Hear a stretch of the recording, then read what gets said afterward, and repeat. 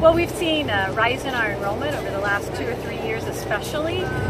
We're excited about that. One of our goals has always been to have 2 classes per grade, and we're just about to that point now, and so that's exciting. I've been here 25 years and we're finally seeing that birth of a dream come true. And so it's great to have a facility where the kids have room to learn, and it's not always about the classroom environment, but it's helpful when you're not sitting on top of each other in a cafeteria or in a theater or any crook and cranny that we can find. It really helps them to have a great place they can spread out. So this is the biggest construction we've ever done in its history, and ever.